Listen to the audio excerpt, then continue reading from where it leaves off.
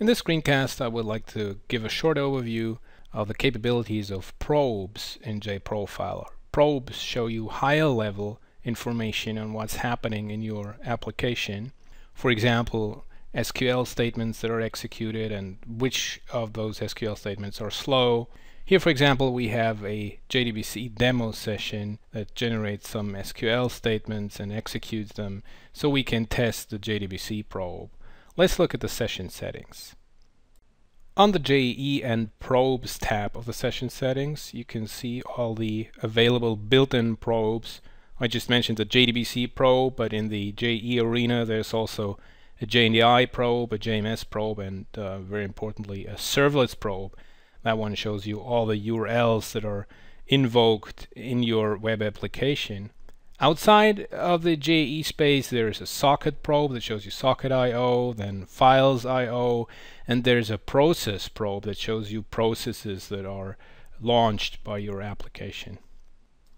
Each of the built-in probes has a configuration panel that allows you to disable the probe or control data recording. For example, in the case of the servlet probe, you can define request parameters that should be retained for measured URLs. There's also the possibility to define custom probes. As a powerful editor that helps you in doing this, but this is outside the scope of the screencast. In this case, we're just looking at the JDBC probe. So let's close the session settings and launch this JDBC demo application.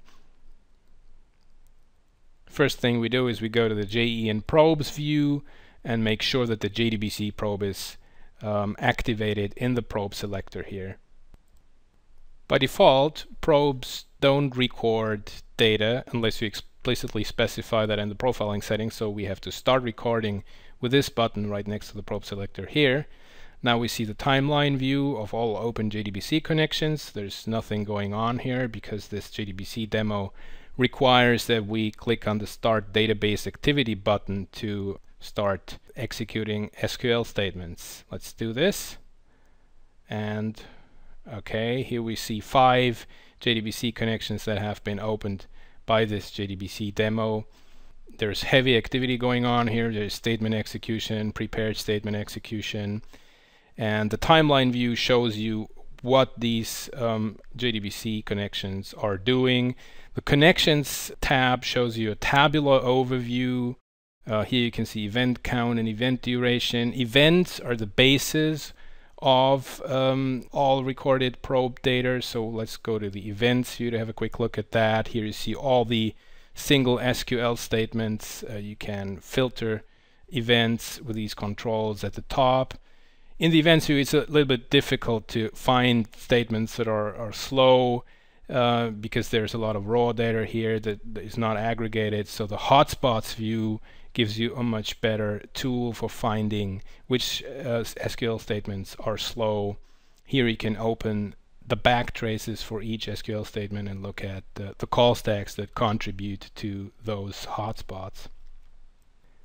In addition, probes can publish telemetries which are similar to the VM telemetry views.